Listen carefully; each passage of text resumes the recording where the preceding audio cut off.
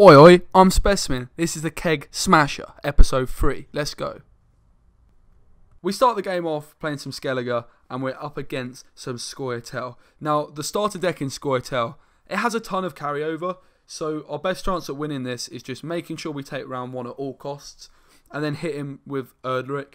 So already we're seeing just how good Erdrick can be. He's obviously the card we packed in our last episode, the Silver Spy and Skellige. So that just gives us those two factions in Nilfgaard for Cantarella and Skellige with Erdrick to really do some bits. And this guy looked pretty good, honestly, but he goes ahead and Bloodcurd and roars. We take the round really comfortably and we just go ahead and Erdrick, like I say. So just really manipulating the rounds. That's going to be how we're winning best at this level. Just trying to get card advantage for round 3 and then see out from there. We took a loss in the last episode and that was just by dry passing, trying to be a little bit too big for our boots, a little bit too clever. We're going to start off here with a Fog. As long as he can't clear it, it's going to be a super easy win. We've got the 1 card advantage and the Fog for the whole thing. So here's his last card. The Lacerate is not going to be enough. We take this one really easy. Now, the beautiful thing about this series is it's not necessarily all about the gameplay. The thing that is most interesting to me, and probably to you watching at home, is the kegs. Have we got enough to open a keg? Let's find out. Well, there's 15 all there, and we level up and get a keg, so you love to see it. We're closing in as well on the next rank, so that should be some kegs or something quite soon. Let's see what Shoot gives us. Flash is blue. You can see I'm pretty excited. Wyvern, Ballista, Trebuchet, Barbazagli. Barbazagli, who I always think sounds like an Italian footballer, is pretty good, but there's nothing really doing too much for us there. Obviously, the Drum and Shield Maiden is a no. We've got all of them. We don't use them anyway. And the Wild Hunt Ship, we don't actually have any Wild Hunt units really in our starter deck.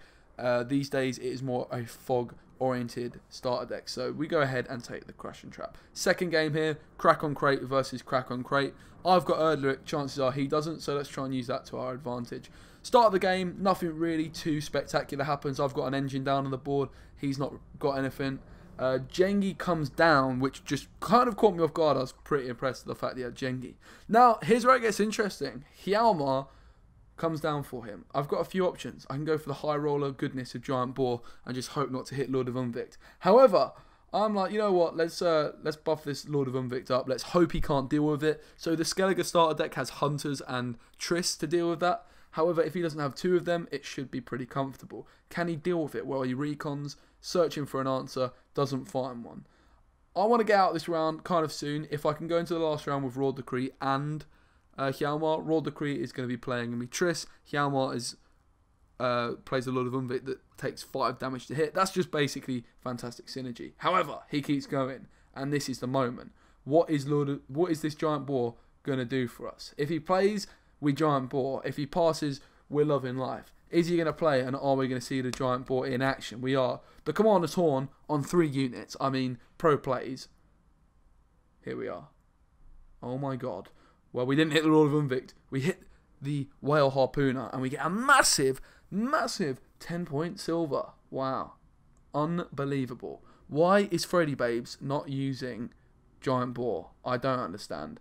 Here comes the lady that likes to dance with a demon in the light of the full moon, which is not enough points for him. The ship comes down, and we take this round. Well, he takes the round, but we've got the 2 card advantage, so we're pretty happy. He doesn't dry pass either, poor fella. Hopefully he'll learn his lesson and see the beauty of the dry pass. So this is going to be a real comfortable game for us. As he doesn't even get his card back on us, we go into the last round with a 2 card advantage in Hjalmar and Triss. So it's going to be super easy. No worries at all. And as you can see, 38-16 with a Warcry still in hand. And we get some scraps, which are of course useless. But we do rank up and we get more scraps. Wow, aren't we lucky? Yeah, that's not what we want to see. However, we're going to play some Scoia'tael now, mix it up. We also did get 5 ore from the GG, so that's always nice. Now, there is actually some starter challenges that you get as well. I don't know if it's every day or what, but we've got some challenges, and one of them is win a certain amount of games with the Scoia'tael faction. I didn't realise that until after this game, but that's something we're definitely going to be doing to get more ore, is winning all those challenges pretty much whenever we can. So, yeah, this deck revolves around using carryover and dwarfs, and we've also got the addition of Pit Trap in this deck, which was one of our packs on our first episode. However, Pit Trap is basically just, well, it is just a silver lacerate with this deck, as I don't have any movement. There might be one Dwarven Mercenary, but it's literally not going to do anything because you get 3 points of buffs on your side. So he leads in with Joachim onto a Master Disguiser, a Seal and Revealer himself, and we're just going to keep maintaining our composure. Let's not panic, it's all going to be good. We've got carryover down on the board. Oh my goodness, he's just Wiring Scale Shield his thing. He's got a 33-point Dudu. I've got a 33-point Dudu, I mean, what is he doing?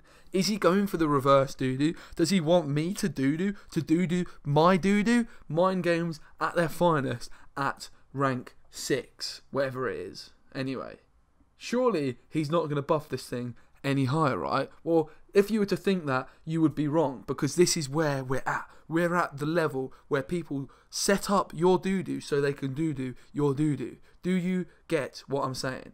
Because look at that Thunderbolt potion. Dudu's just getting bigger. Do you Dudu or do you don't Dudu? That is the question. Oh my god.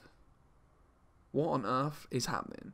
The Dudu at 46 points. Surely he's going to Dudu my Dudu. I don't want to Dudu if he Dudu's my Dudu. We're just going to keep stalling. This Dudu could get bigger. I don't want to get Dudu'd by a Dudu. Anyway. Are you going to buff your Dudu up higher? No, you're going to lacerate. For some pretty good points. Is this the moment of Dudu? It is. And, oh my god, are we about to see the Dudu of his own into Igni? Are we about to see... Oh. Well, okay, we'll take it. Kind of disappointed, but we'll take it.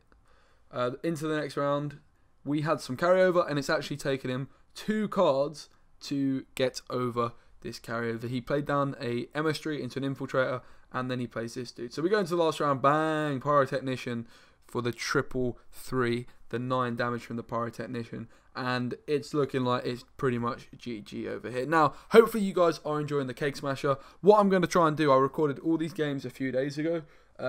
I'm going to be doing an arena run pretty soon, where it's going to be live. We're still going to chop it up and have one arena run for the episode. However, I really want to get to the point where I'm opening kegs at the start and the end of the episode. So what I think I'm going to do now we're a bit further into the series is I'll play probably like 10 games to get 4 kegs, 2 for the start of the episode, 2 at the end.